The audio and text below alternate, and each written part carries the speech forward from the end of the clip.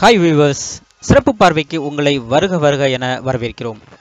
இக்கரைக்கு அக்கறை பச்சை என்ற பழமொழிக்கேற்ப மற்ற மாநிலங்களைப் போல கலாச்சாரத்திற்கும் மனிதாபிமானத்திற்கும் பெயர் போன தமிழ்நாட்டிலும் தொடர்ந்து கொலைகள் நடந்த வண்ணம் உள்ளது. குறிப்பாக பாசத்தை வாரி வழங்கும் பெண்கள்தான் இந்த கொலைகளில் அதிகம் ஈடுபடுகிறார்கள் என்பதுதான் ஆச்சரியமான மற்றும் வேதனையான உண்மை. அந்த வகையில் தான் ஆசையாய் பெற்றெடுத்த தன் மகனை தோசைக்கரண்டியால் அடித்தே கொன்ற ஒரு மானம் கெட்ட தாயை பற்றி தான் இன்றைய சிறப்பு பார்வையில் நாம் பார்க்க இருக்கிறோம். வாருங்கள். ஈரோடு மாவட்டம்.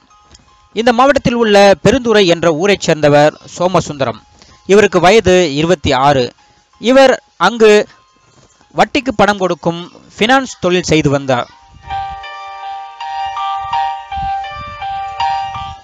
கடந்த 6 வருடங்களுக்கு முன்பு இவருக்கு புவனேஸ்வரி என்ற பெண்ணுடன் திருமணமானது. திருமணமான இவர்களுக்கு கிஷோர் என்ற 3.5 வயதில் ஒரு மகனும் உள்ளார். பார்ப்பதற்கு துருதுருவென மிகவும் அழகாக இருப்பான் கிஷோர். ஆரம்பத்தில் நன்றாக சென்ற இவர்களது திருமண வாழ்க்கை 6 வருடங்களுக்கு பிறகு விரிசல் ஏற்பட்டது.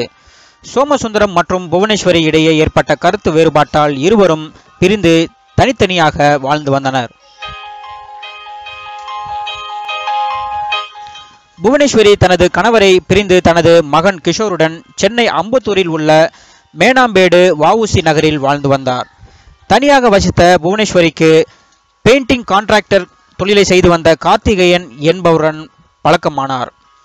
இவர்களின் பழக்கம் நாளடைவில் கள்ளக்காதலாக மாறியது.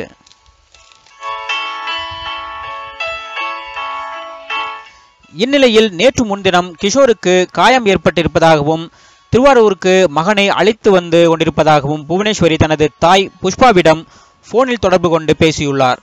இதனால் பதற்றத்தில் இருந்த புஷ்பா காயம் அடைந்த தனது பேரனை பார்க்க எதிர்பார்த்து கொண்டிருந்த வேளையில் திருவாரூர் வந்தடைந்த பேரன் கிஷோரை பார்த்தபோது அவன் இறந்த நிலையில் கிடந்துள்ளான். இதனால் அதிர்ச்சியடைந்த பாட்டி புஷ்பா தன் மகள் புவனேஸ்வரி மற்றும் அவளது கள்ளக்காதலன் கார்த்திகேயன் மீது சந்தேகம் அடைந்து உடனடியாக திருவாரூர் போலீசாருக்கு ரகசிய தகவல் கொடுத்துள்ளார். இதனால் சம்பவ இடத்திற்கு விரைந்து வந்த போலீசார் இறந்த சிறுவனின் உடலை மீட்டு பிரேத பரிசோதனைக்காக கீழ்ப்பாக்கம் அரசு மருத்துவமனைக்கு அனுப்பி வைத்தனர். மேலும் புவனேஸ்வரி மற்றும் அவரது கள்ளக்காதலன் கார்த்திகேயனை கைது செய்து தங்களது முதற்கட்ட விசாரணையை தொடங்கினர். விசாரணையில் கிஷோர் மாடிப்படியில் இருந்து தவறி விழுந்ததால் இறந்து விட்டான் என்று இருவருமே கூறியுள்ளார்கள். ஆனால் இதை நம்பாத போலீசார் அவர்களிடம் துருவி விசாரிக்க தொடங்கினர். இதனால் வேறு வழி இல்லாமல் கிஷோரை நான் தான் கொலை செய்தேன் என்று தாய் புவனேஸ்வரி ஒப்புக்கொண்டார். மேலும் இது குறித்து போலீசாரிடம் வாக்குமூலத்தையும் கொடுத்துள்ளார் புவனேஸ்வரி. அது என்ன என்பதை இப்போது முழுவதுமாக பார்க்கலாம்.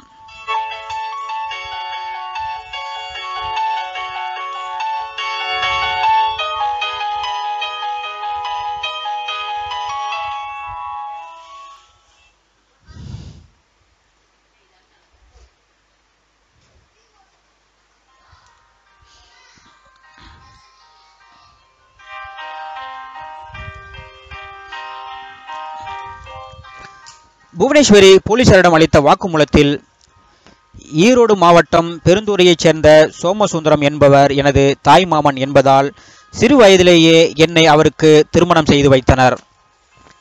இதனால் எங்களுக்கு கிஷோர் என்ற மகன் பிறந்தான். நன்றாக சென்று கொண்டிருந்த எங்கள் சந்தோஷத்தை என் தாய் மாமா சோமசுந்தரம் கெடுத்துவிட்டார்.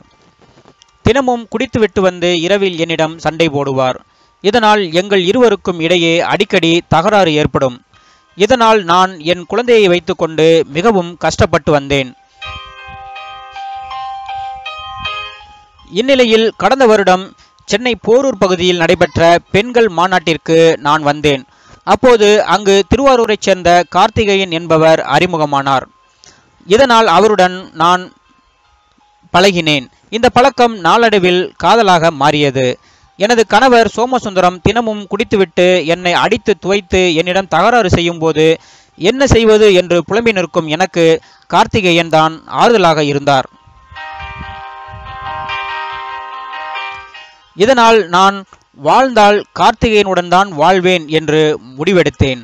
இதற்காக திருவாரூரில் இருந்து மகன் கிஷோருடன் கிளம்பி சென்னை வந்தேன். சென்னை வந்த நான் அம்பத்தூரில் ஒரு வீட்டை வாடகைக்கு எடுத்தேன். அதில் நான், கிஷோர் மற்றும் எனது கள்ளக்காதலன் கார்த்திகேயன் ஆகிய மூவரும் ஒன்றாக வாழ்ந்து வந்தோம். அக்கம் பக்கத்தில் உள்ளவர்கள் என்னையும் கார்த்திகேயனையும் உண்மையான கணவன் மனைவி என்று நம்பியதால் இது எங்களுக்கு சாதகமாக இருந்தது. இதனால் நானும் கார்த்திகேயனும் கணவன் மனைவியாக தினமும் உல்லாசமாகவும் சந்தோஷமாகவும் வாழ்ந்து வந்தோம். ஆனால் கணவன் மனைவியாக வாழ்ந்து வந்த எங்களுக்கு எனது மகன் கிஷோர் இடையூறாக இருந்தான். இதனால் நான் கிஷோரை அடிக்கடி அடித்து உதைத்து வந்தேன். இந்நிலையில் சம்பவத்தன்று கடந்த 19ஆம் தேதி ஞாயிற்றுக்கிழமை இரவில் நானும் கார்த்திகேயனும் கட்டிலில் ஒன்றாக உல்லாசமாக இருந்தோம். இந்த நேரத்தில் தூங்கிக் கொண்டிருந்த என் மகன் கிஷோர் எழுந்து வந்து எங்கள் அருகில் வந்து அழுது கொண்டிருந்தான். இது எனக்கு மிகவும் எரிச்சலை உண்டாக்கியது. இதனால் ஆத்திரமடைந்த நான் சமையலறையில் இருந்த தோசைக்கரண்டியால் ஓங்கி பலமாக அவனது தொடையில் அடித்தேன்.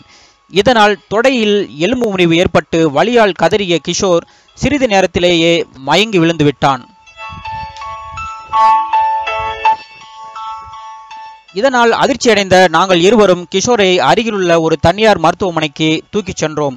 அவனை பரிசோதித்த டாக்டர் அவனுடைய நிலைமை மிகவும் மோசமாக இருப்பதாகவும் அரசு மருத்துவமனைக்கு கொண்டு செல்லும்படி அறிவுரை கூறினார்.